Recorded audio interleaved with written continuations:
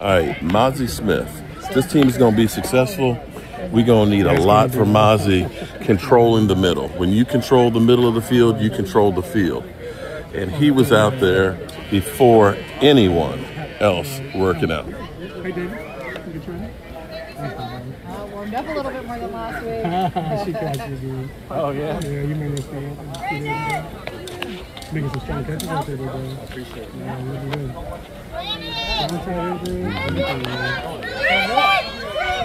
got some gloves, dude? You got Malik Hooker. Because he owed me from last time.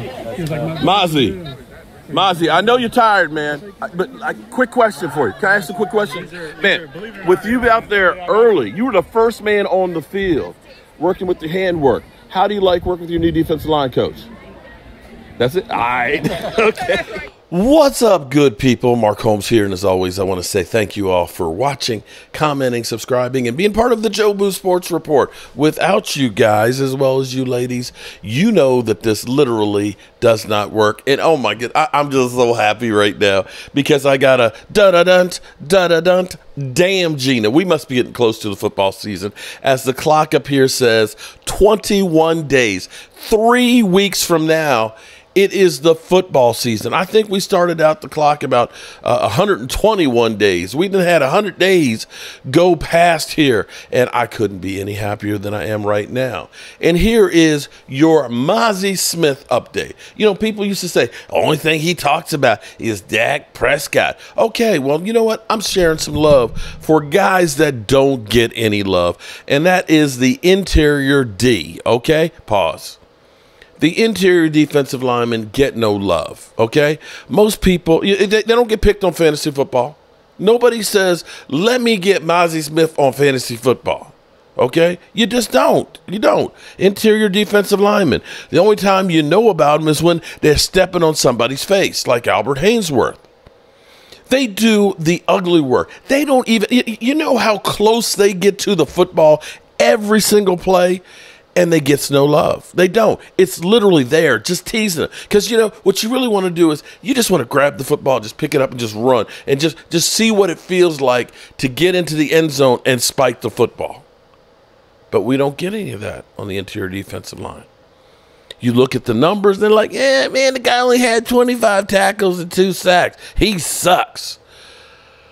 If you want war, those guys are the guys that have the biggest battles. If you want to really see what the Nathaniel thing of football is, as football tries to make it kinder and gentler, it is war, hand-to-hand combat there in the trenches, especially as an interior defensive lineman. Okay? Now, I went and I saw for myself. All I've been hearing, even before I went through, people, Mazi's a bust. Mazi sucks. And even when he's doing his assignment, people are blaming him because he didn't get the tackle, even though that's not his job. I know most of you think that, you know, your job as a defensive lineman is just get tackles every play. And if you're not getting the tackle every play, you're not getting any love. But what you have to understand is you are a tool to take care of the linebackers. You are a tool to get pressure up the middle. Hold the line so the quarterback can't step up and take off. And we've seen quarterbacks literally take up off us. I mean, Sam Darnold, when he was with the Jets, literally right up the middle. Jalen Hurts, right up the middle. Okay? It's the big guys in the middle that occupy so much space that get in the quarterback's face. Get the big paw up there so the quarterback can't see. He's got to look around him and try and make crazy sidearm passes. Shout out to Ben DiNucci. He's the guy that's taking on the double team so that linebacker can get 100-plus tackles. He gets no glory and he gets no love except from Mark Holmes. Mark Holmes here gives the big men the love. Pause.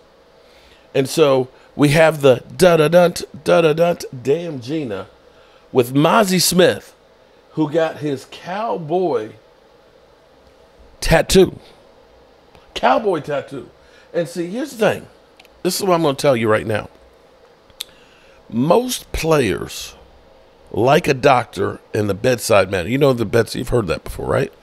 Bedside manner means you don't get personally involved. the reason why they say don't have doctors work on their own family, because you're thinking about, this is my family member, and if you're emotional, you might not be able to make the right calls. And that's how it is with football players. They don't look at this as I'm a Dallas Cowboy. They look at this as I'm an independent contractor that gets a 1099 at the end of the year. When you say, team, I am the team. And that's why most players will say, I'm here to help this team, because they're not getting emotionally involved.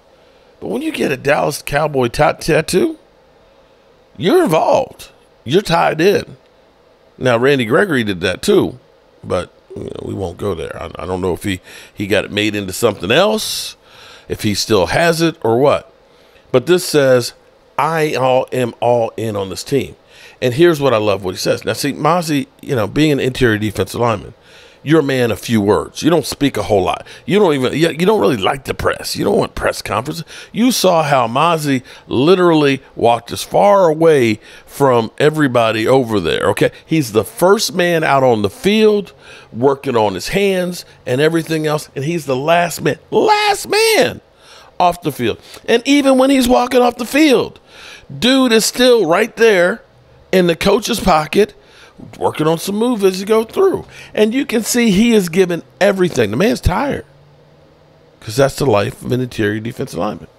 But this is what Mazi had to say about the tattoo. Mazi Smith on his Cowboys tattoo. I got the star about 2 weeks before I came out to camp. I'm working, bringing in. I love my opportunity. I got here. They trust me. They put resources around me to help me do what I'm supposed to do. I'm forever indebted. The game of football has given me a lot. Amen, brother. Amen.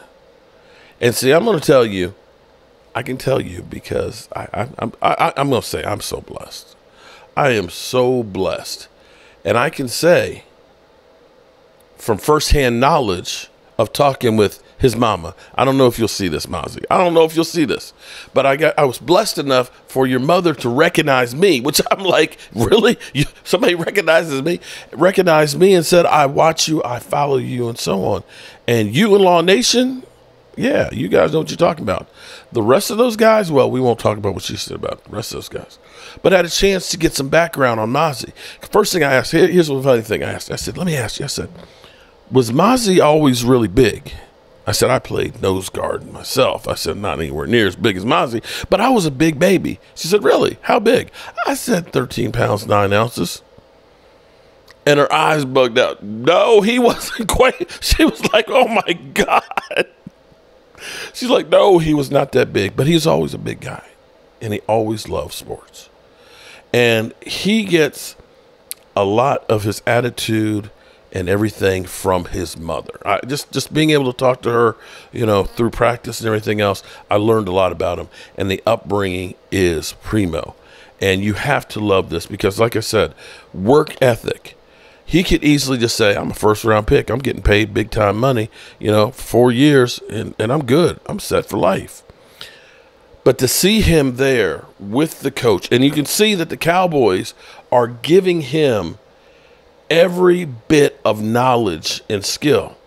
This is a guy who has redeveloped his body. Maybe he went too far to the light side and they had to come back and everything else and all. And Mazi, let me know if you do need to put on some more weight. I got some killer barbecue and Jobu wings will definitely get plenty of protein in you. But I like seeing this with Mazi Smith. So shout out to the big man. And I'm going to tell you, all you mother humpers out there that have said he's a bust, he's a waste, get rid of him. Because I've literally seen people say, I'm done with him. Not to mention any other YouTubers out there, but literally said that he's always on the ground. Apparently, you have never played interior defensive line. When you're taught to, when you feel that pressure, to fight pressure, drop the anchors and get low.